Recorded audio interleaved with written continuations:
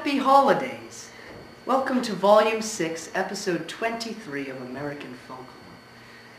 It's so nice and warm in here tonight.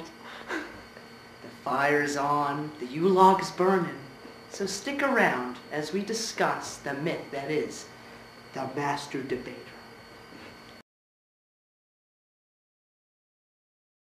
What was the first thing that inspired you to write about the Master Debater?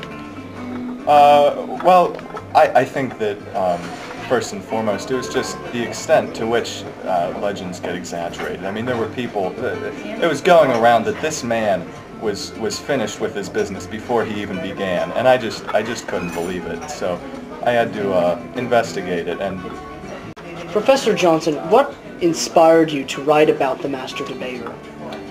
Well, it's legends really that inspired me. I'm fascinated by legends, and the Master Debater is one that's been passed down for generations. It's about a man who's so good at what he does that perhaps sometimes it's over even before it begins.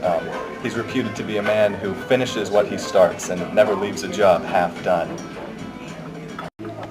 Professor Johnson, I've read your book, Inner Intensity, The Legend of the Master Debater. Could you shed some light for the viewers that haven't read your book, what it's about? Yeah, well, I mean, if there were really only one point that I could touch upon from this book, I would say that the real meat of the text is the Master Debater's quest to know himself more intimately. And so, actually, at the climax of the book is when he really finds true enlightenment and euphoria, and I think that's something that we express well in the book, that we being the editor and I. So, Professor Johnson, could you please explain the process of writing this book? Yeah, well, it was my publisher that made it happen. They were giving me a lot of deadlines, and just the pressure was unbearable from all of these deadlines. And finally, one night, alone in my study, I had an explosion of ideas, and that was when the book really started to take form.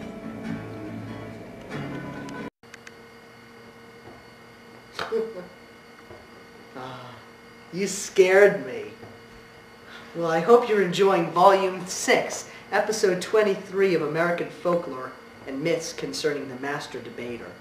We'll be right back. Don't touch that dial. Hi, it's Vince with Sham Wow. You'll be saying wow every time you use this towel. It's like a chamois, it's like a towel, it's like a sponge. A regular towel doesn't work wet. This works wet or dry. This is for the house, the car, the boat, the RV. Sham Wow holds 20 times its weight in liquid. Look at this. It just does the work. Why do you want to work twice as hard? Doesn't drip. Doesn't make a mess. Bring it out. You wash it in the washing machine. Made in Germany. You know the Germans always make good stuff. You can cut it in.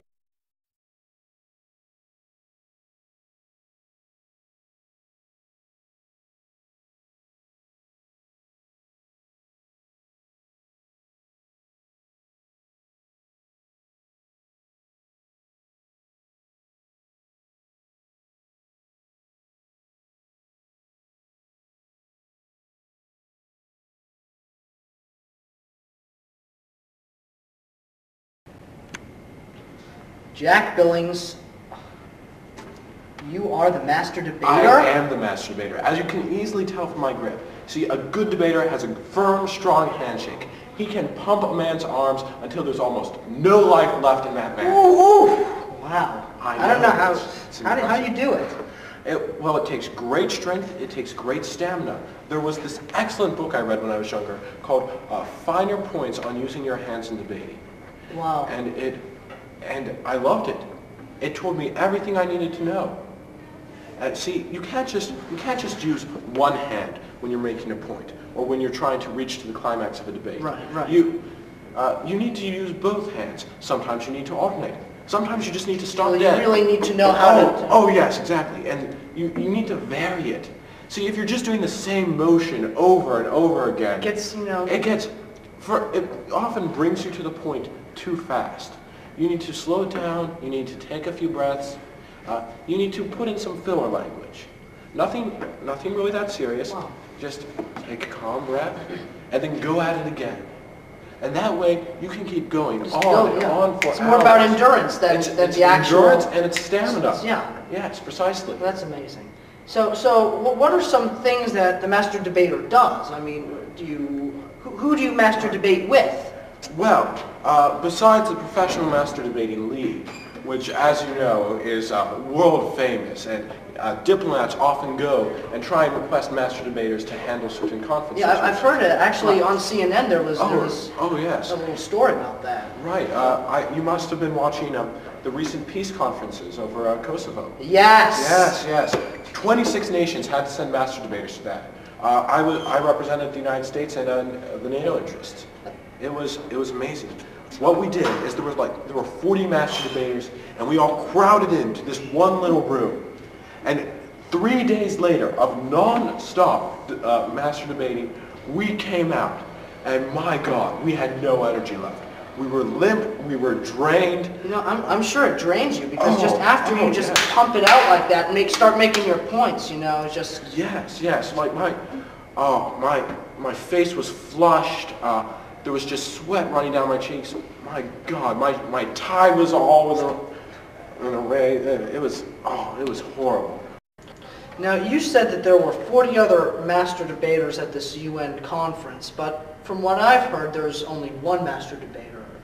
You are correct. Am I wrong? Or? I am the master debater. There are other debaters of lesser skill whose entire lives revolve around debating, whose entire careers revolve around debating. All they try and do all day is debate. However, I am the master debater. No one can match me when it comes to energy, strength, stamina, whatever. Wow. That's something, you know? Like what are some perks of master debating? Because you make it sound like it's just all fun and games. No. What are some pros and cons to it? I mean, granted, I'm lightheaded and euphoric when I finish, but it's serious work. It's very strenuous. It's physically exhausting. It leaves you limp. It leaves you drained. I come out of a debate and there's nothing left. I have to rest a little bit. I couldn't just go from one master debate to another. Right. You need that time to relax and just gain whatever you know, the energy. Right. Exactly. Yes. Okay. Well, Mr. Billings, thank you so much for interviewing with us, and it really was a wonderful pleasure and whatnot. So. And advice for any young debaters out there. What you need to know is that you need to start early, start young, and do it often. All right? And get together with your friends. It doesn't have to be anything formal or serious. You can just all go into a room one evening and come out the next morning. Those are the wise words of Jack Billings. Thank you so much. Have a great night. Hi, thank you for staying with us through Volume 6, Episode 23 of American Folklore and Myths about the Master Debater. This broadcast has been supported from viewers like you. Thank you. Have a great evening. Take care. Happy holidays.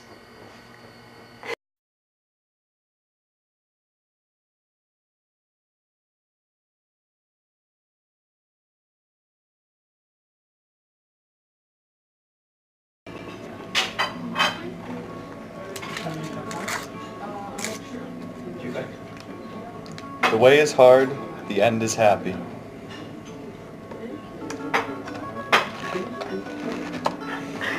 That's a really great